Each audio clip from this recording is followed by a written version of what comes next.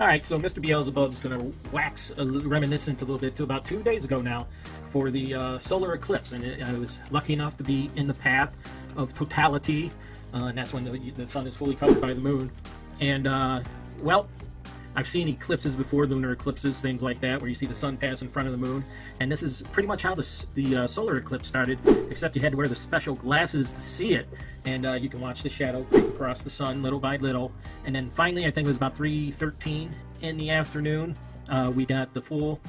solar eclipse, and it's like somebody took the dimmer and started dimming the lights. Didn't get total dark, but it sure did get dark enough, and you just felt the temperature drop, and that was really the fascinating thing that I felt, and it is spectacular to see